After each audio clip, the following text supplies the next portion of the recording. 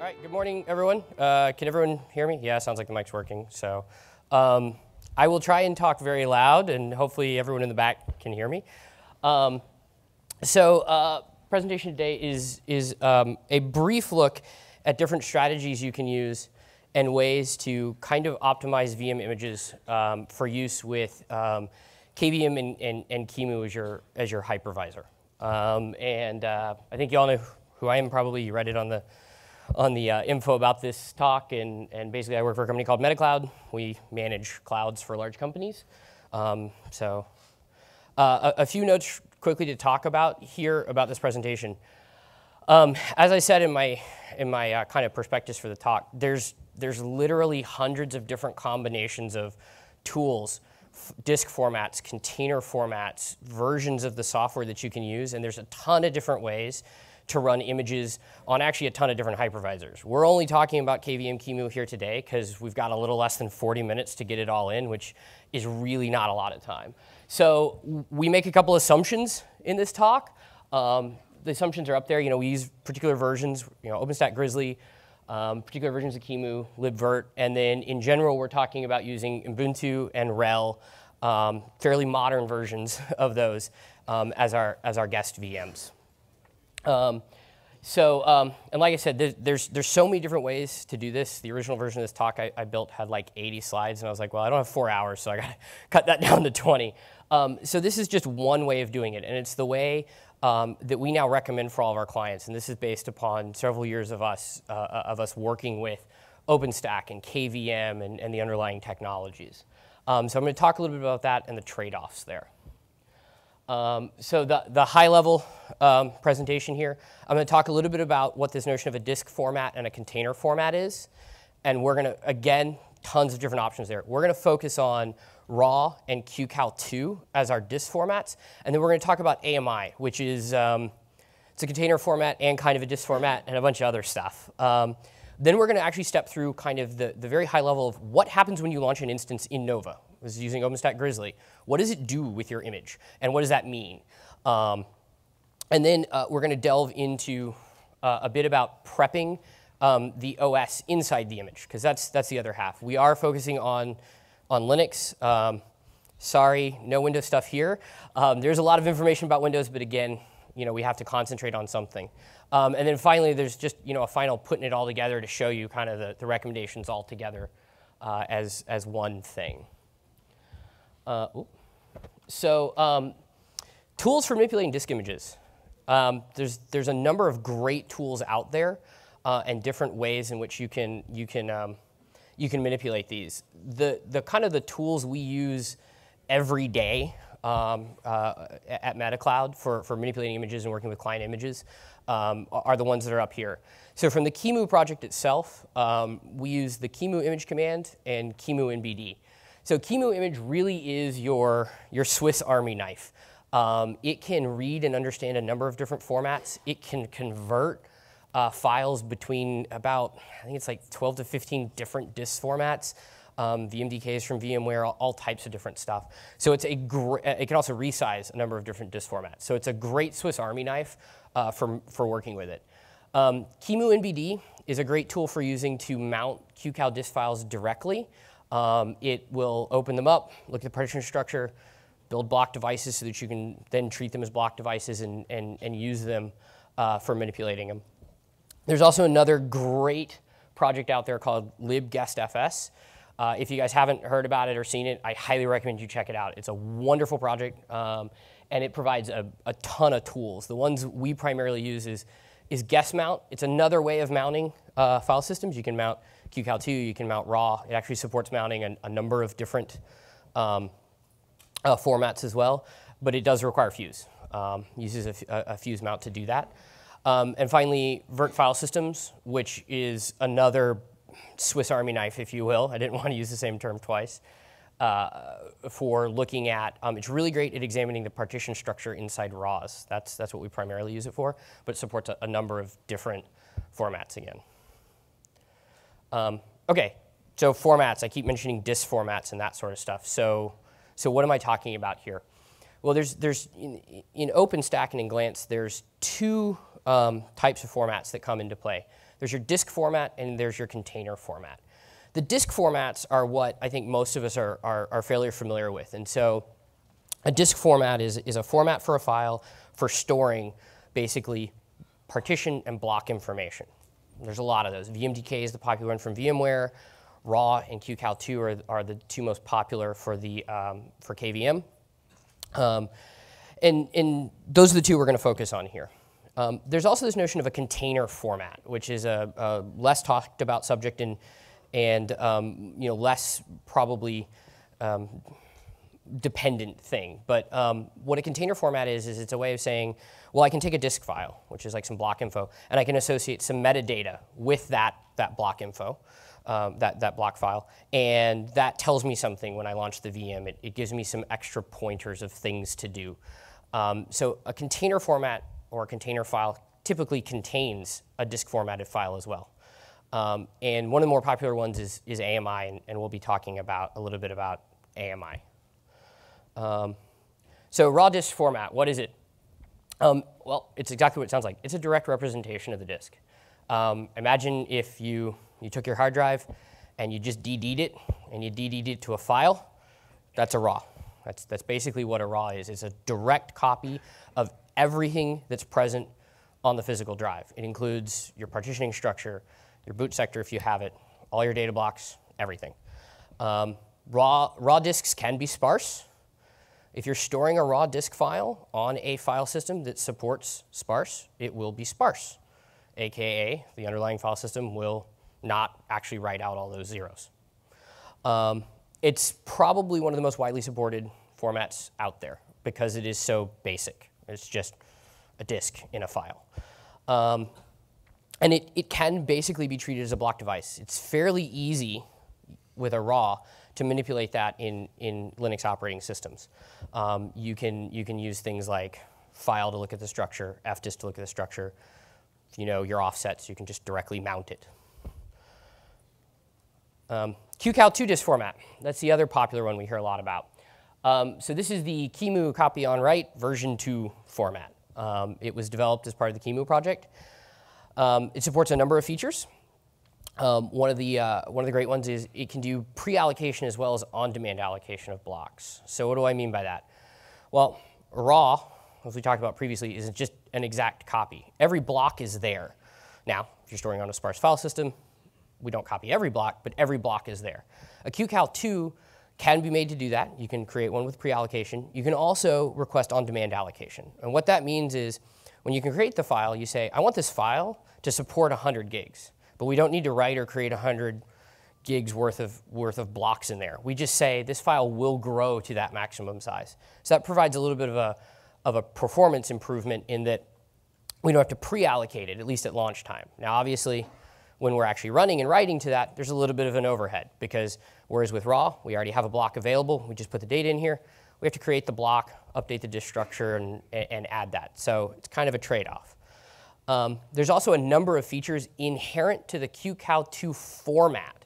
So this is different than what Nova or libvirt supports. This is just inherent into the image format or the disk format itself. You can have read-only backing files. So that's a pretty cool feature, actually. What it means is I can take a raw file, as an example, and I can then create a QCal2 based on that raw. And I can say, this QCal2 uses this raw file as a read-only back.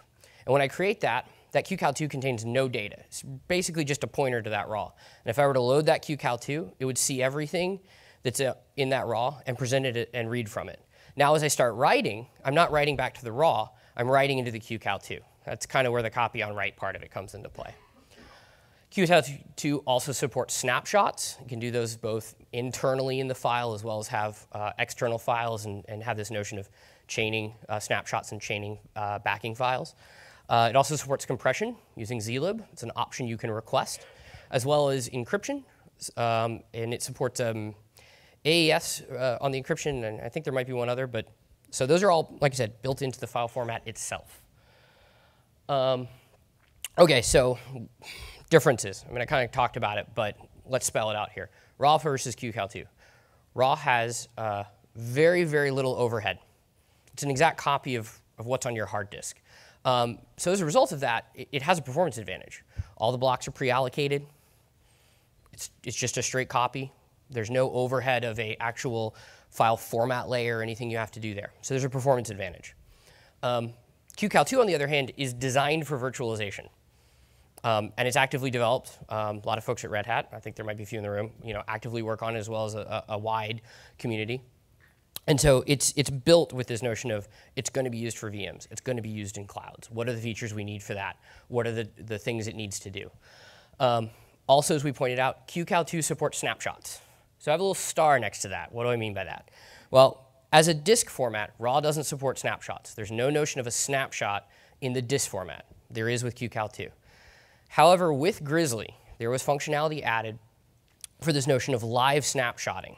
So if you're using libvirt and KVM and you have a RAW-based file, you can use live snapshotting. Now, that was designed and implemented to improve snapshotting with QCal2s. But in theory, it should also work with RAW files. I say in theory because as far as I know, no one's actually used that feature in Grizzly with a RAW file yet, but it should work. Continuing on the differences, QCal2s with a read-only backing file have a couple of advantages, like I talked about. First off, faster instance launching.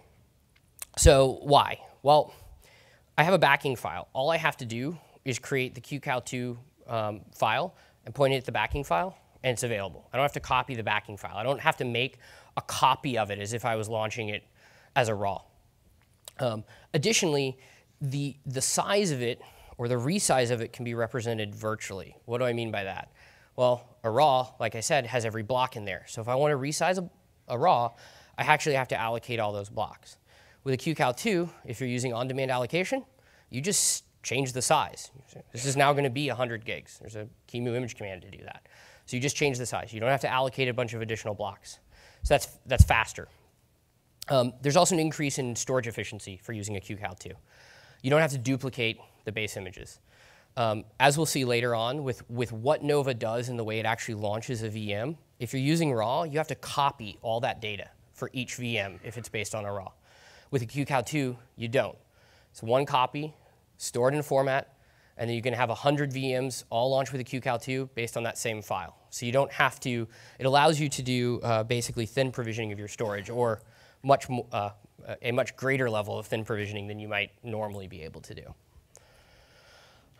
So AMI, this is the container format I talked about. And it's a bit of an identity crisis. What do I mean by identity crisis? Well, AMI can be used to describe a container, which is what I talked about.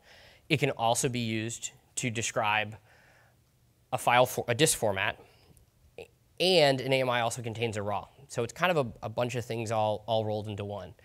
What is it really? Well, AMI is actually 3 distinct files that are used together. So the first file is called an AMI. So it's an Amazon machine image. It's actually a RAW file. It's just a disk file in RAW format, but it contains no partition info in it, just a file system. So this is a bit of an interesting concept. You don't technically need a partition to put a file system on a disk. You could just take the raw device, dev SDA as an example, and you could run makefs on it and put a file system on there. You can also add partitioning information, add a boot sector, add grub, do all those things if you want to. For an AMI, it's a raw disk with no partitioning info, just a file system. The other 2 files, an AKI and an ARI. AKI, Amazon kernel image. It's a VM Linus. ARI, Amazon RAM disk image. It's an initrd. There's nothing special about these files. They don't have to be modified to support AMI, just a kernel and an initrd. An AMI, the AMI file, is booted using its associated ARI and AKI. So you don't need a kernel or a initrd inside the AMI. In fact, it's not used. You basically use the AKI or the ARI that's associated with it. So launching an instance, how do we actually launch an instance in Nova? So we start with a user selecting an image and a flavor. There's a bunch of other information they can do. We know this. What's important is the image and the flavor for this conversation. That request is then sent to the scheduler, Nova Scheduler. Nova Scheduler picks a node, says, hey, compute, go do this. Launch a VM for me with the following information. Nova Compute then moves through a series of tasks. And the first thing it has to do is it has to say, okay, I have to make sure that image is available to me. So the images, as they're downloaded from Glance, are stored in the instance_dir/_base. So think of this like a local cache on each compute node of the images. This is done because it allows us to speed up image launching. If it's the same image used, say, hundreds and hundreds of times, I don't have to re-download it every time from Glance. So it's going to check there to say, hey, I've been told to use this image. Do I already have a copy of this image? If it doesn't, it's going to make a call to Glance, say, hey, Glance, I need this image, download it. And then what it's going to do is it's going to take a look at the image it was given. If that image is not in the raw format, it's going to convert it to raw. So this is something that's really important. It's actually a bit shocking to me the first time I read the code. It doesn't matter what you store it in Glance as. You can store it as a QCOW2. You can store it in a number of different formats. It's converted to raw by Nova Compute. And it stores its local cached copy as a raw. And it's stored in the instance_dir_base. Then what it does is it says, great, I have the image. I need to create the disk file. The disk files are instance_dir, instance UUID, disk. That's what we think of as our root disk for our VMs. Now, the next steps will vary depending upon the format you're using. So if you're using a QCOW2, this is actually the default Nova. When you launch a VM in Nova with the default configuration, it will make the root disk file a QCOW2 that has a read-only backing file of the raw image it just downloaded and/or converted from Glance. It'll be a dynamically allocated file, as in it will not pre-allocate all the blocks. It'll just be a pointer. Backing file of the previously downloaded image. And then it sets the disk size. So again, this is an interesting feature of the way Nova works. In a flavor, you can specify a size for the disk. 10 gigs, 20 gigs, 30 gigs. You can also specify 0, no size. That causes a little bit of a different bit of behavior in Nova. If a size is set, when that QCOW2 image is created, it sets that QCOW2 image to be whatever the size you specified in the flavor was. If, on the other hand, there is no size set, then it doesn't specify a size other than the size of the backing file. What this actually means then is if you create a really, really small image and you leave no free space and then you fail to set a flavor size, you'll boot your VM up and you'll have no space. Also, it does mean that if you have a really large image, let's say 100 gigs is how big your image size is, and you set a flavor size to 50 gigs, when you try and launch the instance, it'll actually fail to launch. Nova will detect, well, you have 100 gigs here, you're trying to create something that's 50 gigs, those don't match. There's no way you can fit 150, and it'll fail. And it'll actually fail with an error that indicates, hey, the flavor size is too small. You can't contain that image in here. If it's a raw, it's a little bit different. So like I said, QCOW2 is the default. So in order to launch a raw, you need to set a flag. The flag is use_cow_images equals false. If you just set that flag, by default, it'll then create the disk files as raw. There's an additional set of flags you have to pass to libvirt if you want to use some more exotic formats. But the default, if you just tell Nova not to use a cow image, is raw. In that case, what happens is a copy of that backing image is made. So that raw file that we downloaded from Glance and stored, we make a copy of that, complete copy. And then we resize it. So again, this is different than QCOW2. Since our QCOW2s were dynamically allocated, we could just set the size. We actually have to perform a resize operation here. Again, it's resized to the size of the flavor specified in, it's resized to the size of the disk specified in the flavor, or it's just left to the original size. Again, all the same rules apply. If it's too small, it'll fail. What's interesting to know about this resize here with raw and with QCOW2 is all we're doing here is we're resizing the maximum size of the disk file. So what that's analogous to is if I had a 10 gig hard drive in my computer and I ran out of space, and I went and I bought a 20 gig hard drive and I put that in there and I DD'd all the data off that 10 gig drive, put it on my 20 gig drive, and then booted from my 20 gig drive, what would happen? If all I did was DD it, I'd have a full 10 gig partition, and then I'd have 10 gigs of unallocated blocks because they're not part of any partition, they're not part of any file system yet. So all Nova's handling here is resizing the disk file and the underlying disk and what its maximum size could be. Doesn't change anything inside the operating system with the partitions or file systems. That comes later via another tool. So that other tool is Cloud Init. So the next kind of part of portion of this presentation is around how you prep the OS. At that point, you've got a VM, it's running. Nova boots it. It does the rest of the stuff that Nova needs to do. You know, got to get networks, got to get IPs, got to get it booted, configure, you know, create an image in libvirt, all that sort of stuff. That all happens, gets booted. What happens next? Well, if you've prepped your image properly, you can actually accomplish a couple of things, again, through some of the functionality either built into Nova or by using third-party tools. So inside the OS, there's a couple of things that we always prep. One is Cloud Init, and that's what handles a lot of our of the image resizing, or sorry, the file system resizing for us. Authentication, again, is just going to boot that image. So how do you log into it? How do you authenticate to it? How do you use it? Networking, there's a couple of actually interesting things around networking. By default, the image boots, it's got an IP address assigned, and how does it get the network info? Needs to DHCP it. At least that's the general assumption. And finally, if you've got volumes that you want to attach, how does that work? Well, you need the hot plug functionality in the Linux kernel, and we'll talk about that as well. So Cloud Init, probably the most interesting part of it. So Cloud Init's a project that's a tool. It's a great tool. It's developed by Canonical, the folks behind Ubuntu.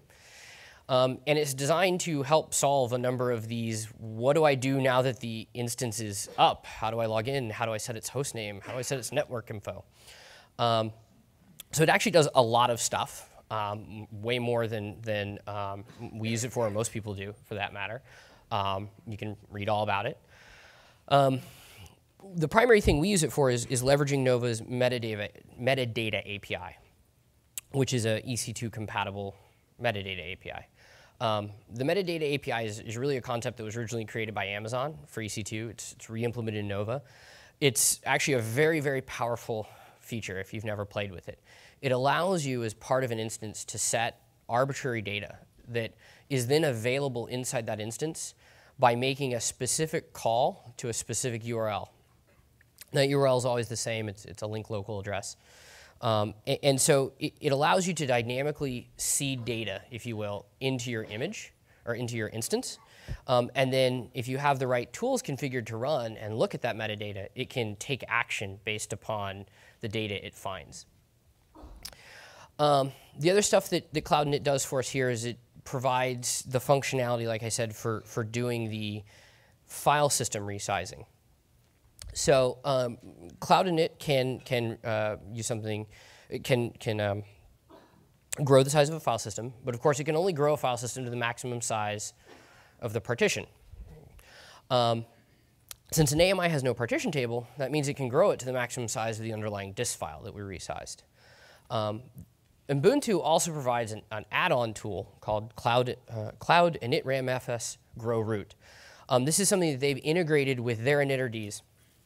And what it allows it to do is it can repartition the underlying disk structure. So if your underlying disk actually has a partition structure, you know, you did the classic, I'm putting temp here, I'm putting slash here, I'm putting boot over here.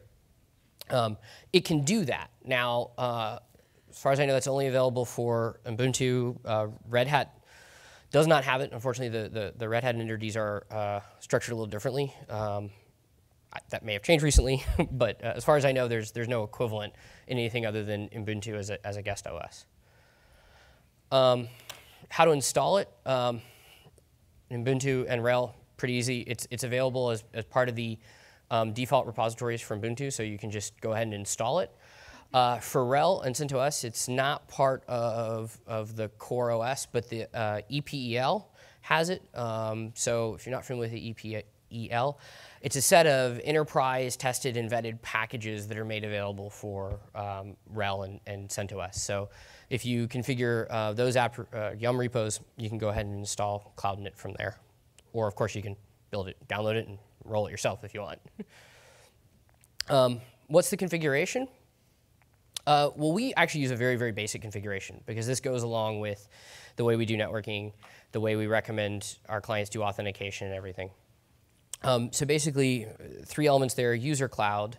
All that does is say, you know, when you run and you look at the EC2 API, if you find SSH keys and you're going to drop them into a user's directory, drop those SSH keys into the cloud users directory. So I should back up and actually talk about that, I suppose. You know, in Horizon, you can create SSH keys, and when you launch an instance, you can specify an SSH key. You can also do that through the Nova API if you want. That's what Cloud Init does, is it reads that data and it says, oh, I'm going to download that key, and I'm going to install that into the cloud user's home directory. Disable root. Make sure the root user is basically disabled from SSH access. Why? Well, what's the password? And also, why are you SSHing in as root? Preserve hostname false. So this is actually because Cloud Init can reconfigure the hostname. So you can set a hostname as part of launching an instance.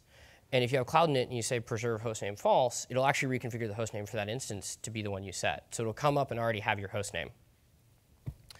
The final thing, which is important only for Ubuntu, is by default when you install Cloud Init, it can look at a number of different data sources. Only one of those is the metadata service, or the EC2 service. That's not enabled by default in a default install. So you want to go through and enable that, because that's the only metadata service that we have available at boot time inside the image. So now, authentication models. This is getting way more into recommendation. Again, there's a lot of different ways to do this. What we recommend and what we assume is we need to provide a set of images. They're going to be brought up and booted to a state where they're in a known state, whereby the client's configuration management system can take over and turn that instance into something meaningful for them. Whether that's a web server, a database server, an application server, you know, whatever it ends up being. So a lot of these recommendations are assuming that this is not the end. This is only the beginning. This is the basic seed point, and after this point, your standard process, whatever that is, Puppet, Chef, Salt, someone doing it by hand following a guide, you know, whatever that's going to be, is going to be run. This is just an initial starting point at which you can then configure this instance to be something meaningful for you. So what do we do when we prep an instance? Well, we disable the root login via SSH. Cloud Init also does this. We just make sure. We also configure it so that anyone who's a member of the allowed sudos user, or allowed sudo groups, can do so without a password, so that we don't have to have a preset password for the cloud user and then share it out. Because if there's a preset password and you share it to everyone, it's basically like having no password. What's the point? So for Ubuntu, that's the sudo group. In RHEL, the standard is to use the wheel group. The other stuff we do is we go ahead and we create that cloud user, and we add it to that sudo or wheel group. So that user's available, and they have basically full root access. The expectation is this is how someone's going to log in. They can log in over SSH using that cloud user. They seeded their key. Cloud Init installed it. They can SSH in as the cloud user, become root, run their configuration management system, do what they need. So we add the user, and then we basically we lock the password, aka it's an unhashable password. You can't. It's kind of like saying there's no password. It doesn't exist. So if you try to log in on the console, you couldn't. The account's locked, if you will. Finally, what we do is we set up the root account, and we actually allow it to only log in on the console without a password. Yeah, there's no gasp. Okay, I figured when I said there's no root password, someone was gonna be like, "What are you talking about? Why do you do this?" You know. Well, so all we've done is made sure that root can log in on the console, and we've in fact disabled its ability to log in everywhere else. We don't install an SSH key for it. We don't allow it to log in via SSH. It can only be logged in on the console. And again, we're talking about an OpenStack instance. Isn't that insecure? Could be, but let's think about this. So again, it's an instance. Everyone in the company is going to be launching this, so everyone's going to have this root password. How secure is that? It's not. Also, you can only log in on the console. Well, let's think about it. If you have console access, or if you have the ability to get a console through OpenStack, what else can you do? You can snapshot that. You can boot that up someplace else and attach that if you want to. You can destroy that VM. You basically have full control. You own the hardware, in essence. Now, with the newer Keystone v3 API, as support for that starts coming into the tools, there's a lot more granular access. And you could say something like, this user can look at the console, but they can't do anything else. So as that evolves, we'll need to change some of these recommendations. But for now, with Folsom and now Grizzly, it's fairly safe and secure because otherwise either everyone has the password and or they basically own the hardware. So networking, that was kind of how we set up the authentication stuff. The networking piece. So when you launch an instance, Nova picks a unique, or Nova Network or Quantum picks a unique MAC address for you and assigns that to the instance. The OS itself can sometimes be configured in a way where it's holding on to its old MAC address and it doesn't want to use that new one. It wants to set its MAC address. In a cloud, of course, this can be really bad. If you have an instance that's got a hard-coded MAC address and then you spawn 500 of these, you're going to have a layer 2 mess on your hands. So you need to make sure that the OS is prepped in a way so it's not holding on to any old information about its MAC address. There's a couple of different ways to do that. First off, there's UDEV and UDEV rules. So you want to go ahead and just remove the existing net rules and also disable the writer for it. We don't really need it to rewrite our net rules files for us because in most cases there's only one interface. It's not going to change. It's got a fixed MAC address. We don't really need UDEV to try and figure out have we added more and reorder stuff for us. In RHEL, you also want to make sure that your actual if CFG files don't have a HW adder specified. That can be specified in there. So you want to go through and make sure that these are all cleaned up so that it'll actually use the MAC address of the card that's configured for it or the virtual interface that's configured for it. The next step is DHCP. So in Nova, the expected way to configure the network is for the instance to come up and DHCP all of its info. Additionally, we kind of prefer that instances keep DHCPing. That way, as cloud administrators, if we need to change information about the network, we can kind of do so dynamically and then let the VMs pick that up by DHCPing the new info. So we need to make sure that the instances, when they come up, are configured to be persistent with their DHCP, if you will, to keep trying. What you don't want is an instance to come up and boot and say, I'm going to try and get an address. I failed to get an address because there was some network interruption. I'm giving up. At that point, you've basically got a VM that'll never get on the network until an administrator logs in onto the console and runs some commands. That's not really useful. Again, the goal here is to try and automate as much as possible. The goal here is to boot the instance up into a state where if you're good, then something like a chef or a puppet automatically takes over and configures the node for you. So we want it to keep trying. That's also true for when we're renewing a lease. We don't want it to try and renew the lease, fail to renew the lease because some transient network issue, and then say, well, I'm giving up, I'm unconfiguring my interface, and hey, admin, come reboot me or manually fix me. So it turns out RHEL and CentOS and Ubuntu all by default want to try once and then give up, which is not very cloud friendly. So you need to change that. So on RHEL and CentOS, it's pretty easy. Again, in your if CFG file, you just say persistent DH client equals yes, and RHEL does the right thing. With Ubuntu, it's a little fuzzier. If up, which is how, in general, with if the way networking is brought up in Ubuntu is using the if up binary. And when you've got your etc network interfaces file configured for DHCP, if up sees that and it kind of runs through a set of steps. The first thing it does is it says, well, or one of the first things it does is say, if I have DH client 3, if basically sbin DH client 3 exists, I'm going to use that, and here's a hard-coded set of flags I will pass to it. And one of those flags that it passes is -1. For DH client, that basically means try once and give up. That's not ideal. So what we actually do is actually just remove DH client 3 from the Ubuntu images. We've also played around with there is a DH client config file. Certain combinations of the timeout and retry values seem to cause the client to persist, but we've had variable luck with that depending upon the version of Ubuntu. And we know for a fact that if we remove DH client 3, it doesn't run it with a -1 flag, falls back to DH client, which, in case anyone's ever looked in Ubuntu, DH client 3 is the same thing as DH client. It's just a symlink. So removing the symlink actually is for all intents and purposes, doesn't really change much other than if up says, oh, I'm going to use a different set of arguments. I'm not going to give up. Hot plug support. So this is about cinder volumes. If you have a volume and it's attached to the time you boot the image, it's attached, great. Your kernel hopefully is configured properly with the right drivers, it sees the block device, configures it, mounts it, and you're off to the races. But you don't want to have to reboot an instance every time you add a volume. That's one of the cool things about cinders. I can dynamically add and remove volumes. But your OS has to support that. So for Linux, that basically means you have to have hot plug support available in the OS.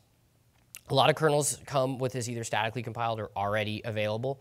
If the one you're using doesn't, it's pretty simple to enable it. Basically, you need 2 modules to be enabled. The ACPI PHP module and the PCI_hot plug module. If you make those available, once your OS is booted and you attach a volume, if you look at your kernel log, what you'll see is it'll say, oh, look, I've detected a new SCSI device, configuring it, making it available, great. Once you've unmounted it and you do the detach through Cinder, then you'll see it say, oh, hey, this disappeared, I'm cleaning it up and all that sort of stuff, and works fairly reliably. Putting it all together. So, been up here talking for almost 40 minutes now about different things. What does it all mean? Well, this is kind of the one sheet that talks about this is what we do. 1, we use AMIs.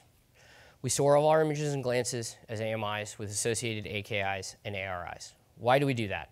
We do that because an AMI's raw disk format has no partition structure. That means that Cloud Init has an easy time resizing the file system to be the maximum size of whatever you've set your disk to. So this means we can actually store something like 100 meg AMI, because that's all the data that we need, and then the flavor can say 100 gigs, and it's simple. Nova sets the QCal2 file size to be 100 gigs, and then Cloud Init says, all right, I'm growing that file system out to the maximum size that's available. That allows us to store very little data in the image, only what's needed, but support a wide range of actual disk sizes. We use raw-backed, dynamically allocated QCal2 instance disks. Why? Raw does perform better, yes. Depending upon your use case, that could be as little as 3%. So why do we do this? Well, for one, it's faster instance launching. We don't have to copy the raw disk file every time we launch an instance. In a lot of cases in a cloud, you don't actually have tons and tons of different images. You have a lot of VMs, but you start from a fairly base, well-curated set of instances. Over time, fairly quickly in fact, all of those images get cached on your hypervisors, which means if you're using a raw-backed QCal2, all you have to do is create basically a QCal2 file that says, I'm backed by that, make it dynamically allocated so I'm not spending time allocating blocks, and you launch. That vastly improves the performance of launch time. It also increases storage efficiency, as I talked about earlier, because you don't have to pre-allocate those blocks, and you're based on the same backing file. You don't make multiple copies. You actually achieve a higher level of savings on consolidating your storage. And like I said, snapshots. Until recently, basically there was no good support for snapshots with RAWs. QCal2s have it natively, has a better snapshot infrastructure, and is better tested. Cloud Init, we use Cloud Init. I spent a decent amount of time talking about it. Pretty obvious what the wins there are. It allows us to resize the file systems. It'll even restructure your partition structure if you want. And then properly prepared OS. I talked about those things. What's our authentication model and why? How you prep some of the networking stuff and why. And then hot plug. How do you make it so that your Cinder volumes are dynamic? And then finally, more information. So the OpenStack conference is going to be posting a video of this talk as well as these slides at some point on their page. I have it already directly available. There's a tiny URL for you guys. I guess it's not so tiny. There's my contact information. My email is there, slightly obfuscated since this is going to be posted publicly. I'd prefer to not get spammed by automatic bots. You can also catch me on Freenode. I'm C. Burgess. I am an active contributor to the Nova project, so I hang out in a lot of the OpenStack channels. So just say, hey, C. Burgess, blah, blah, blah, blah, blah, and chances are I'll respond. You can catch me on Twitter if you want. And today, during the conference, I'll actually be available at the Metacloud booth which I have placed there because I didn't know where it was until just recently. The show floor is just right out there in the B exhibit hall. Come in there, look for the booth that says Metacloud on it, and these are the times I will be there. If you come up to me during these times and you ask me a question about this presentation or images in general, we can talk until we're blue in the face and geek out as much as we want about this topic. I won't try and pitch anything about Metacloud or anything like that. So, so we have about 5 minutes because I think I'm supposed to end at 12:40. So I think we got a microphone. I can take some questions or. All right, I see your hand first. So. How do you handle like high priority security updates? Say OpenStack was exploitable. You need to update that. Sure, you can update all these VMs, or you could update the backing files. So that could be potentially like break on. So the question, to repeat it, both for the video and so everyone hears, is how do you handle high priority OS updates? And then, do you update all the VMs? Do you update the backing files? That sort of stuff. Good question. There's a lot of options there. You could try and do something where if you're using a QCOW2, pivot onto a new root. There's this notion of being able to take a QCOW2 and chain backing files and recompress them. That is something you'd have to do by hand. There's no support for that in Nova at all. This notion of pivoting onto a new root or chain, well, Nova can support chained backing files, but there's no API call to do that. So because of that, because it'd be a manual process, our recommendation is to do one of two things. One, if your instances are truly ephemeral, if you've really orchestrated your application, your use of the cloud right, and all your instances are ephemeral, build a new image and roll through and move to that. The other one is use your configuration management system. Hopefully, if you're running a cloud, especially at scale, you've got a good configuration management system, and you can use your configuration management system to push out your security updates or your regular updates. But yes, to answer your question, at the underlying level, you could do that. You have to be careful with, is the instance running, and keeping a consistent directory structure. But since there's no support in the APIs for that, we tend to shy away from that, because again, our goal with what we look at is how can you build clouds with thousands of VMs in them and orchestrate all this through the APIs. So, you with the C. So you mentioned that RAWs can be much faster, but isn't that mostly specific to writes? Don't you get huge benefits from spare backing files? Yes. So the question is, I mentioned that RAWs were much faster. I said they have a performance gain. I didn't actually say much for a reason. But and don't you get a benefit from having multiple backing or multiple instances backed by the same backing file? So yes to all of those things. So let me talk a little bit about that. Debating the performance wins of RAW versus QCOW2, I could have stood up here for 40 minutes and done an entire talk on that. There is a performance gain with RAW. As I've said, it's just a flat directory structure. So in that regard, you have no overhead of QCOW2 having to dynamically allocate blocks and that sort of stuff. How much of an overhead? Well, that kind of depends on your workload and what you're doing, right? How fast is it really? We've actually seen a single VM with a backend do 8,000 IOPS per second to a QCOW2-based file and do a little over 220 megabits per second to that file. So you can actually make QCOW2s run really fast if you set it up right. You also talked about, don't you get a performance gain from having multiple instances backed by the same RAW? Yes, you do. So we're talking about KVM and QEMU here. So that means we're running Linux on our physical host. Well, if you understand the way the Linux file system caching works, what happens is any available memory, aka memory that isn't being used by a user-land process or the kernel for some specific task, the kernel views as a pool it can use to cache data. And one of the things it predominantly puts in there is a file system cache. So if you have 100 VMs running on a single physical machine, and they're all backed by a single physical file, that single physical file is basically kept by your kernel in your file system cache, assuming you have enough memory. So you get a performance benefit there. You've cached, in essence, your entire file system. Now, over time, those instances will start to diverge. And so it becomes more difficult to do that. And if your performance really starts to suffer, you need to look at, as I talked about earlier, either manually pivoting onto new routes, you can compress, or simply roll a new image that contains all the updates you've made and roll through your cloud and change onto those. So, any more questions? Over there, yes, you, sir. We're doing basically the same way that you're doing it. Mm-hmm. You just have to be Yes. Yes. So there are certain conditions where UDEV will regenerate those rules. Once the instance is booted, if it regenerates it, in theory, it's going to regenerate with the hardware address that it's got, and hopefully that doesn't change. Yes, if you snapshot, you got to re-prep it and stuff. So yeah, you either need to make sure it doesn't get removed, or I think one of the files I mentioned in there is the file that the generator uses to regenerate the MAC addresses, or that portion. So if you remove that file, you can let UDEV rerun, because there's other things it can do for you, but it won't change the hardware stuff.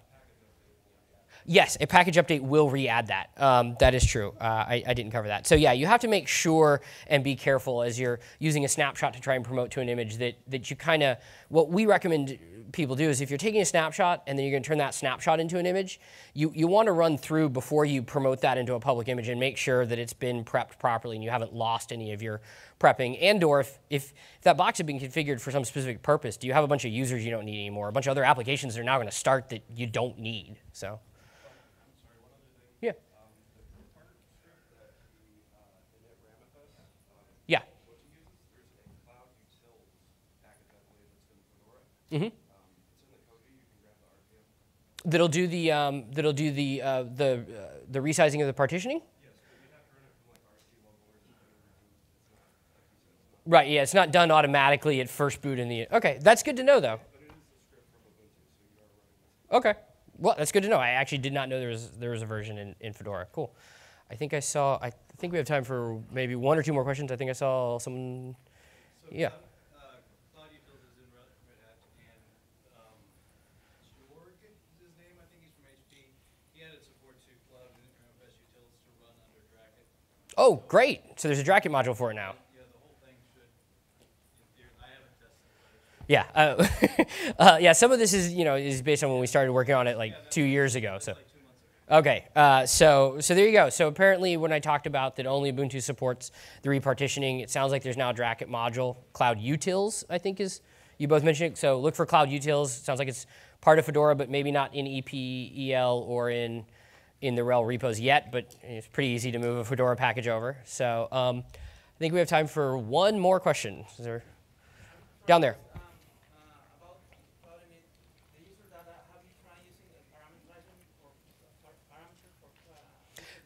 Yeah. So parameterizing the username we use, or parameterizing additional user data? Yes. Yes. So Cloud Init itself, actually, when it's pulling data from the metadata service, of which there's several, it's fairly well documented. You can actually set a number of key and values for user data that will change the way Cloud Init behaves and what it'll do. The Cloud Init URL I put up there has the documentation for that. I think there's actually like 20 or 30 different metadata keys it would understand and do something different and unique with. So yes, that does work. You can actually really get advanced with Cloud Init and the metadata service and integrate those together and then have it bootstrap something like your Chef or your Puppet and really get this kind of all the way through end-to-end provisioning. And that's actually what we encourage our clients to do, right? This is the first step. This is just getting you an OS that's running, and now you use the metadata, integrate it with your Chef or your Puppet install, and go all the way through. So, okay, thank you. We're out of time.